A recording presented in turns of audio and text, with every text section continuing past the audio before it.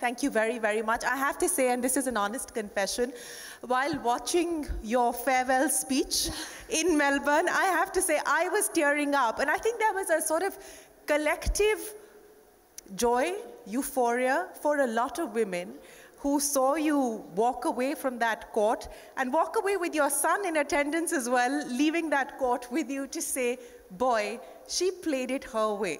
And congratulations to you for that.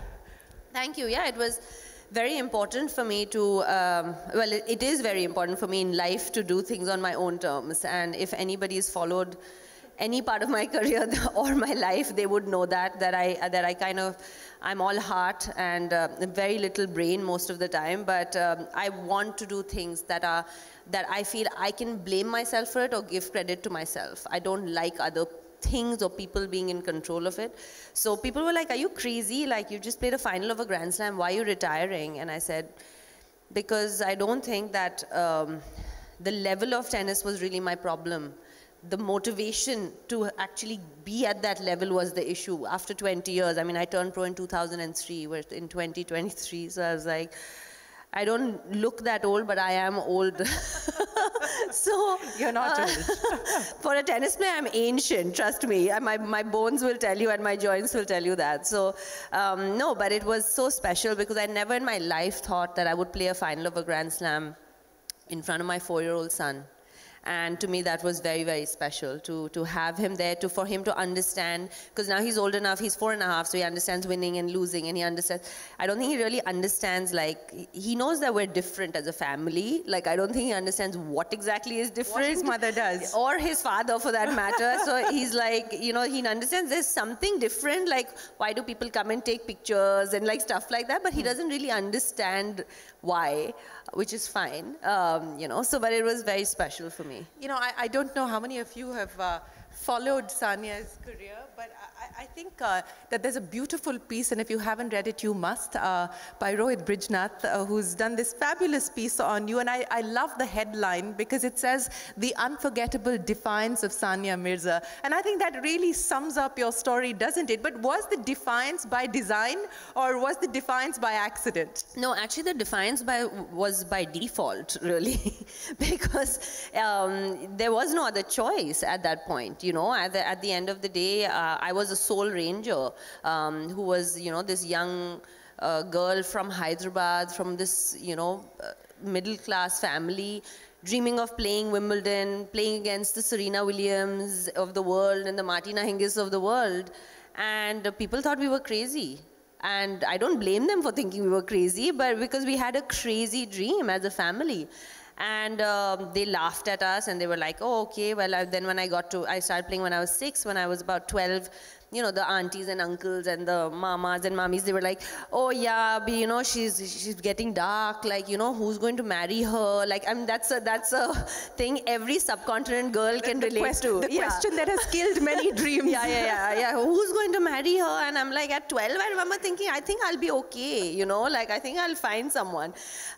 So we went from cultural and society, you know, abnorms, defying those. Then you went on to, like, having no system in place to actually defying that. So it was by default. It was not like we were sitting there and we're like, okay, we're going to go against all odds. We had no choice. If we wanted to make it or try to make it, we had to go against the odds. You know, I mean, being a sports person in India is hard. Being a sports person at the level that you've been able to achieve is harder because the system isn't geared up to support you. There is no infrastructure, whether it's mentors, coaches, funding. I mean, all of that is really hard to come by. And I've heard this from a lot of people, that it really is your own motivation. It's your own sort of personal dream. And it is your, you know, family and friends who are sort of really helping you push your way forward. If you were to look back today and try and make changes that would help other Sania Mirzas be able to live this dream, what do you believe is the need of the hour today? Well, I mean, I just want to tell you that being a sports person is hard, which is outside of cricket. Because being in cricket, there is a system in place, and there is a very good system. Now we have a system for badminton as well, which is why you see so many champions coming out. And that's just like, that proves to you that the minute there's a force behind you, and there are people to go to and people to help out, you can produce them. It really doesn't have to do with anything else.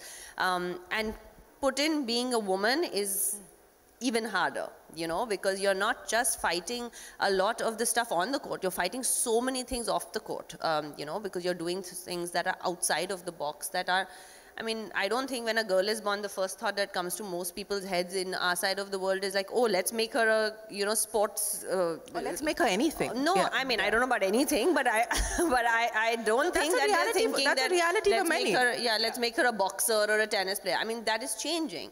So in tennis, I mean, I would love to be involved more in terms of actually, you know, right now we have this girl called Karman Thandi, who is, you know, supposed to be our next best thing.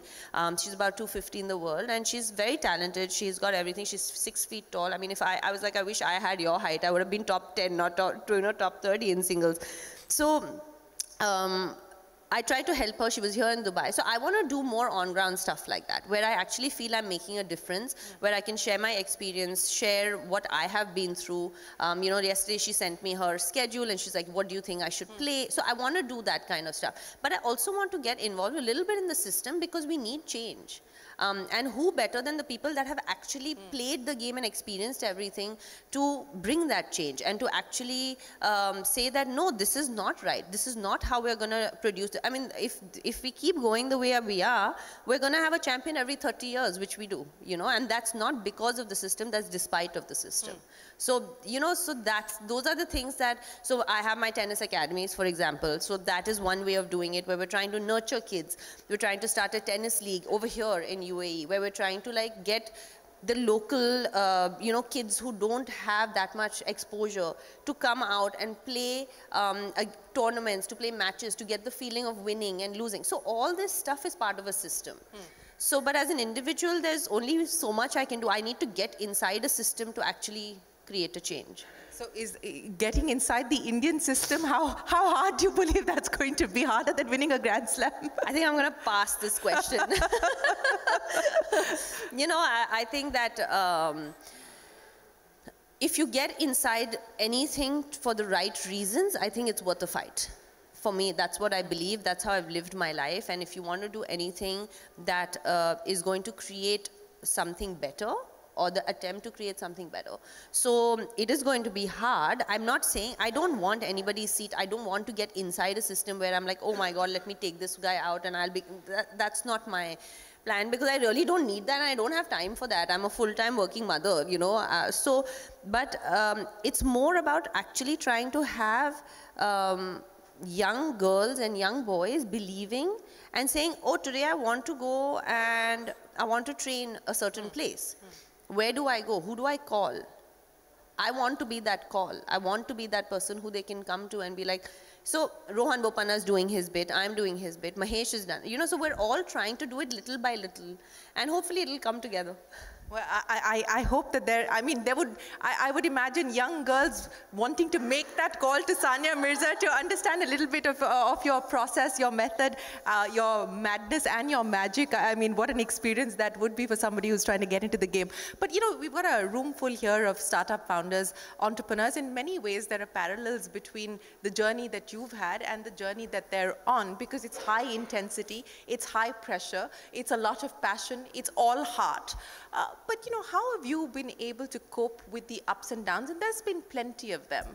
You know, what is the coping mechanism? Is there something that you've been able to design over the course of the years that's helped you to get through the really rough patches? I think the belief. I think that is probably what I'll say is probably the biggest strength that you can have, belief in yourself. And if you're not your biggest cheerleader, God knows there's nobody else out there, because especially as young girls, you know, and playing a sport, like I'm just trying to draw a parallel, anytime you try and start doing something new, you're more often told you cannot do something than you can. you know, and that is just how it works. That's the nature that we live in and the society we live in. The minute you say, I want to do something outside of the, but what makes you think you can do it? Nobody's ever done it. I mean, yeah, nobody's ever been #1 in the world from our country, but I got there, you know. So that is the belief that you need to have, that you are, you know, how to become the best version of yourself, how to get the best out of yourself. And I mean, I've been through, obviously, as you know, like any other athlete, has been through so many. We lose on a weekly basis and we have to come back. You know, in a draw of 32 or 64 that we play every week, there's only one winner. Everybody else loses. So everybody at any given point has lost a match that week, except the person who's won the tournament. And some people win a tournament once a year. Some people win a tournament, if you're Novak Djokovic, 10 times a year. But not everybody is Novak Djokovic, you know. So you go through those and you have to keep believing in yourself. You have to believe in not just your ability, but you have to believe in the work that you've put in, you know, the kind of background search you've done about things that you want to achieve. You have to believe in your team, you know, and the team needs to believe in you. So it's a huge team effort, but it's also self-belief. So that's what I think got me through most of my lulls, so to say.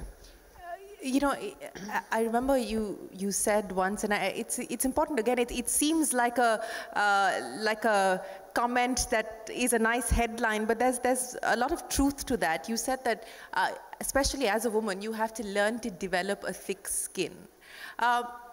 It's not easy, right? I mean, you know, you're in the public eye, you're being scrutinized, you're being judged, you're being evaluated. Every single decision of yours on the court, off the court is up for discussion and national debate. How do you develop that thick skin where you say it's okay for me to make the choices that I'm making without seeking external validation? Actually, at 36 today, I can tell you that it's a lot easier. But trust me, when you put a 16-year-old, that's when I first had my first tryst with media, you know, and I'm like, oh my God, like all my friends are just worried about how to bunk school and meet boys at a coffee shop, and I'm here sitting in front of a, you know, press conference, and they're asking me questions about world, and I'm like, what am I doing? You know, it's very difficult because you're almost thrown into this world that you're not ready for. You don't know who you are as a 16, 17, 18-year-old. You're still trying to discover who you are, discover yourself. You're trying to, I mean, you have pimples on your face, you're a little overweight here and there, and there's comments about everything, and it's very difficult as a young girl growing up to that in a complete, you know, like you feel almost naked in many ways. So it's very difficult. At 36 though, I find humor in it for most part of it, unless there'll be a day when I'll get up from the wrong side of the bed and I'm like, you know what, I'm going to reply to this guy. But most of the time I find humor in it, and that's the way to deal with it, because, you know, in today's day of social media and media, where we are so exposed as public figures, we are so exposed all the time, like, and it's by choice. I've put myself in this position. So if I'm going to take the pros of being in the media and in the spotlight, I have to accept the cons, and that's an acknowledgement I need to make. But it's a lot easier for me with the experience of so many years to say I can do that. So being thick-skinned is very important. Funny enough, I'll tell you a story. Yesterday, I was on a flight to Mumbai, and Harleen Deol, who's a 24-year-old cricketer, the Women's World Cup cricket team was coming back. And she was sitting right next to me. I actually didn't know her name. I knew she was a cricketer because I saw her. And she started talking to me. And she was so sweet, and she was so nice, and she started asking me, you know, just these questions, because I've also signed with a cricket league just now. So she was like, I'm so excited you're coming to cricket. And she was so young. And I said, oh, you know, bad luck. You guys lost. You had a solid tournament in the semi-final. And she was like, yeah, but the media, they were killing us. They were so after us. And she's like, it's been 4 days since they lost. And she was like, मैं अभी भी सोच रही हूँ, दीदी, पता नहीं, you know, they're still talking about how badly we played. And I said, but if you're going to take 4 days to get over a loss, Harleen, it's going to become very difficult for you. Like, trust me, you need to take a night and you need to get over it, because that's the only way athletes can work. So these are the kind of athletes, that's the pressure you feel when you're 24, you know, where she's thinking about it for 4 days. She's sitting on a plane and she's like, I'm going for IPL now, but they're still, imagine I have to face the media. And it is something that all athletes deal with. And I think people sometimes forget that we are human. They forget that we feel emotion, we're in a high pressure job all the time, you know. If you have a bad day, maybe you'll know about it, maybe your family will know. If we have a bad day, the entire world knows about it, and they write about it, and they have an opinion about it. And imagine dealing with that as a young, you know, young 24-year-old, 22-year-old with that much spotlight on you. So you have no choice but to be thick-skinned, because if you let it get to you, you're not going to get there. I promise you, you're not going to get there, because you'll have multiple breakdowns on the way, and especially today with the way media is.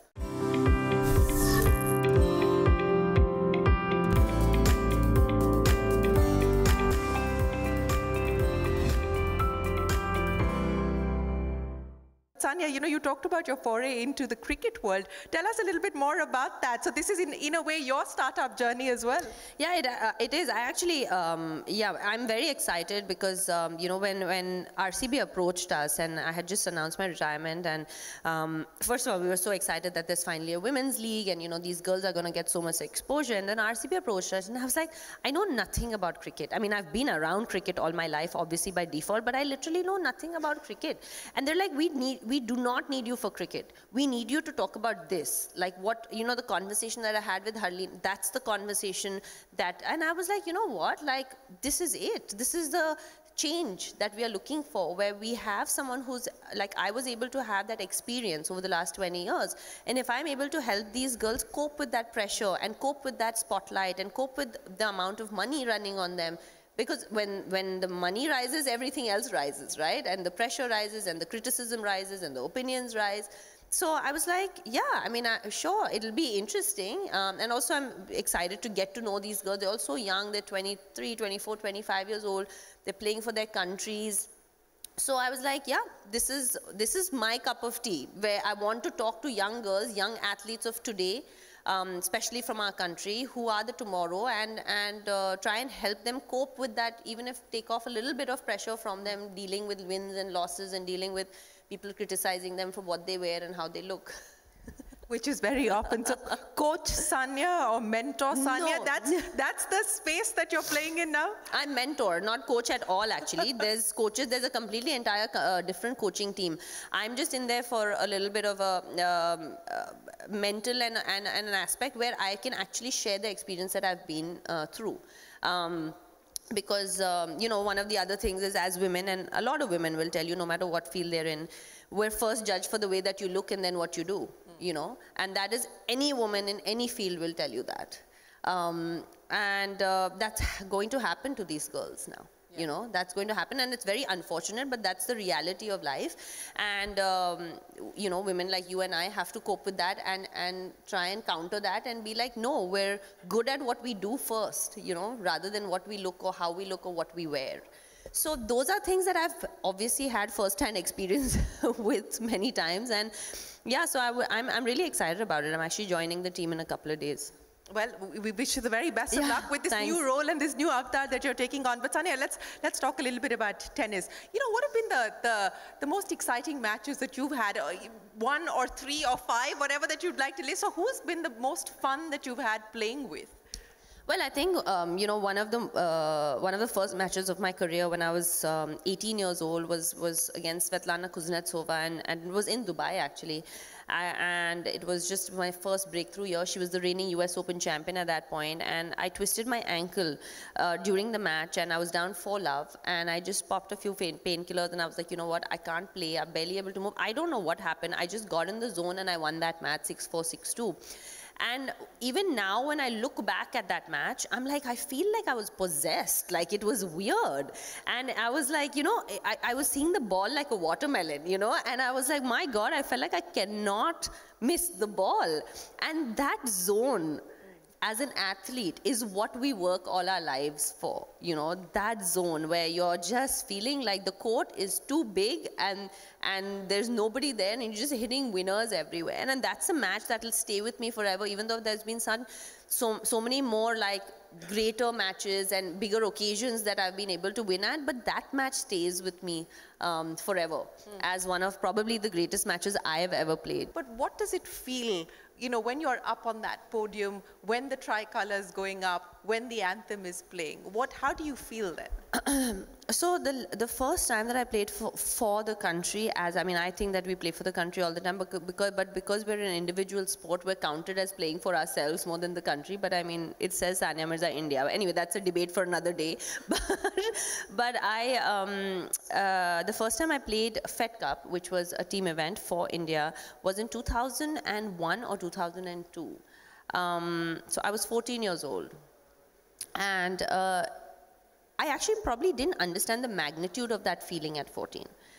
But it truly, like, as years went by, I mean, playing at 4 Olympics and playing Asian Games, and I started playing, the first Asian Games that I played was in 2002. And I was 15 when I won that medal, you know, and we came back with a bronze medal. And that, I think, moment really was like, you know what, there's a national anthem going off because of what you've done. You know, there's a flag going up there because of what you've done. And that's a feeling I think I cannot do justice by describing in words.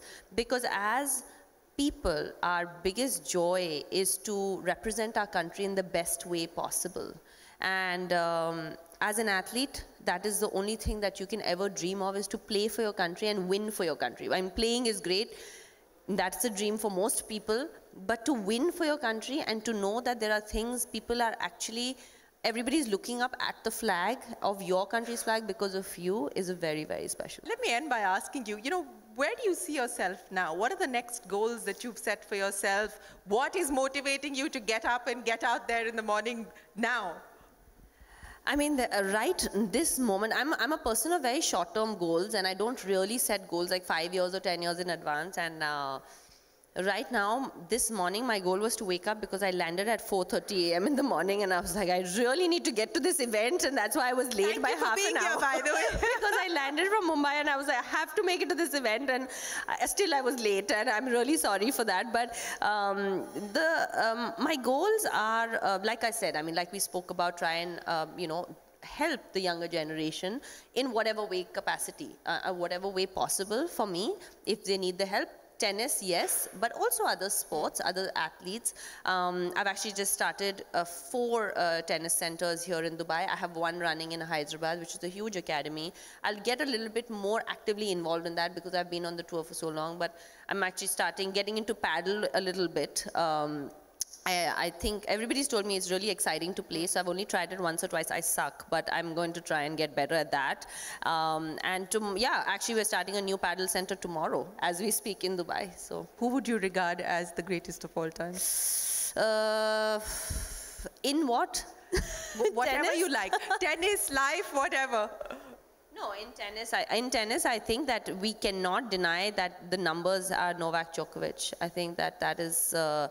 But if you ask me, my personal favorite is going to be Roger Federer. I mean, I think we can debate about this. You'll need another hour here with the amount of men in this room who will debate about this Roger, Rafa, and Novak debate. But I think that just by numbers, I would say it's Novak Djokovic and Serena Williams. I mean, I don't think we should leave her out of there. No, absolutely. In fact, I thought that would have been your first response, would have been Serena Williams. I was just going by what I saw in the last 1 month. But no, I mean, Serena definitely. I've been a huge Steffi Graf fan. So for me, yeah. So that's who I grew up on, and that's who I was like, nobody's greater than Steffi Graf. But then Serena is, you know, she is. I mean, the numbers are there. So.